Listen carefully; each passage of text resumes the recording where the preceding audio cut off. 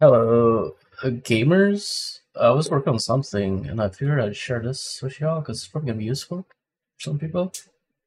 Like, I have this thing here, and if I want to make it more thick, what I usually do is I just use my snake hook brush and enable backface masking on it.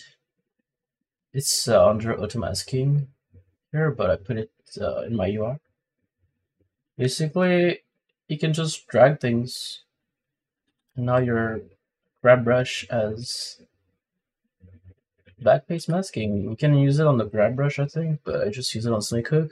And you can also use it with the gizmo, but the old one, which is you press Y and you have this little thingy. And you can enable backface masking on that too, which is even better.